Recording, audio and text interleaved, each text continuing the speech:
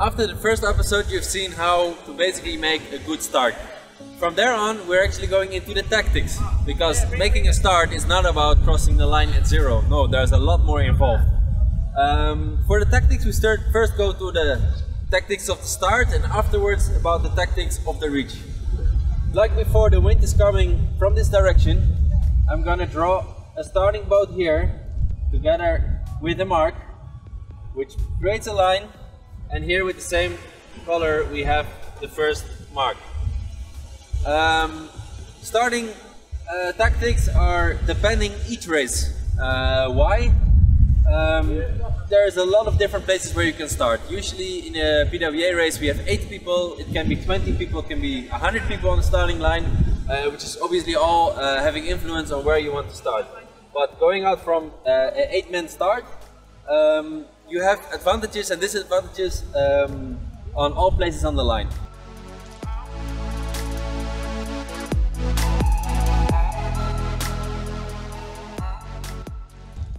If you want to start here, at the pin end we call it, it's the shortest way to the first mark, which means it's the fastest way, you would think. But starting here, you have a more downwind approach to the line, which usually generates more speed. So it's basically a balance from a short distance and a better speed.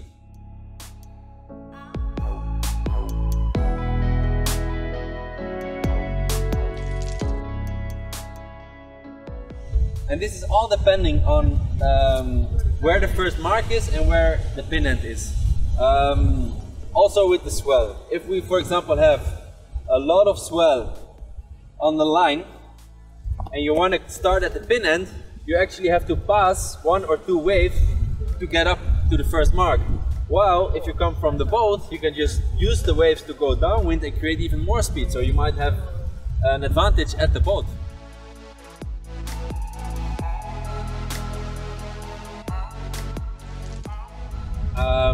If it's flat water, we are not having these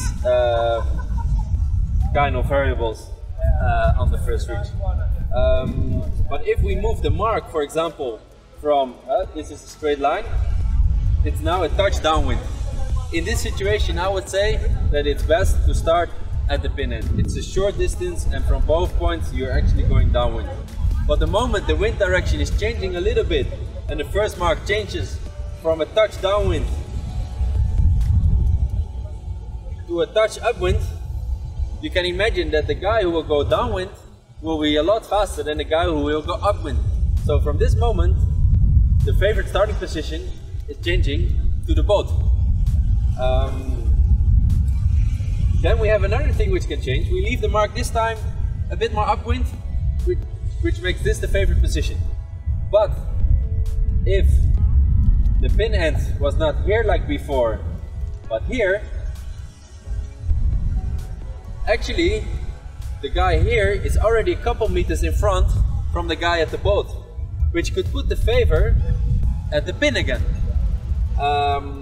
Like this, it's actually something we are checking all the time. Where's the first mark and where's the pin end?